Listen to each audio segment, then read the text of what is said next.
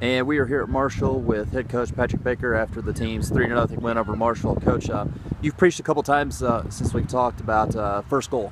Yeah. First goal today was a little unconventional. The second one was a little less so, but I guess anytime you get 2 goals in 2 minutes, you're flying high. Yeah, I mean, you know, that happens.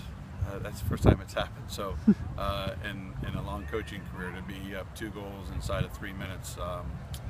But I thought we started off really well and sharply, and we really wanted to take the game to them. And you know, we mentioned having real positive energy. We also talked about defending and communicating and finding their inside elbow and just making life difficult. And then we also just talked about, can we have a commitment to get to the face of goal, which I don't think we had on Friday against Western. So it was good to see.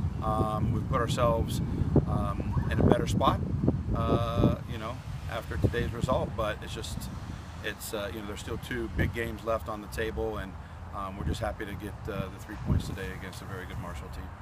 So you guys convert the penalty kick early. Mary O'Hara receives that foul, and then she's okay. She comes back and scores the goal less than a minute later. Yeah.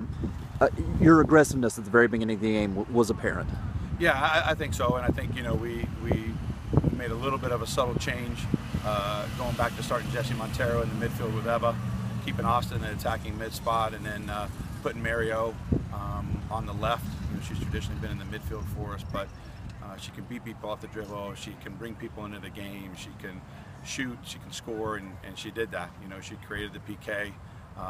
Thank God, got up, and a few seconds later, turned and spun and hit a really nice goal. And I thought Eva scored a nice goal too. I mean, it was nice to see the front runners being rewarded today because they are working really hard. You take that 2-0 lead into the break, and to get that third one gives you some much needed breathing room. Well, you know, being here on senior day and after coming off a great result the other night, we knew our hands were going to be full to start the second half, and they had some looks for sure. I mean, we were a little bit desperate in the first 10 minutes just to get it out of our end, get it out of our box, and then when P scored, probably against the run of play, it just did a lot for us. It gave us that extra cushion. It gave us that opportunity to, you know, rotate some players, and I don't think we played great soccer, but I thought we competed really hard and we got after it, and that there alone just gives you a chance. The finishing was a nice end product today. 2 more matches left, and next Sunday, senior day, so you got all that emotion and everything else, and not to mention how hugely important that match is. Yeah, it's a lot of things that day, no doubt about it. And we've got to, you know, we really talked, one of the things we talked about at halftime is we had a 2-0 lead at Charlotte last Sunday, you know, early in the second half, and could we show some maturity from a week ago? And I thought we did that, you know, because, you know, Charlotte, although they had not played, had really good energy to start the second half and really change the game.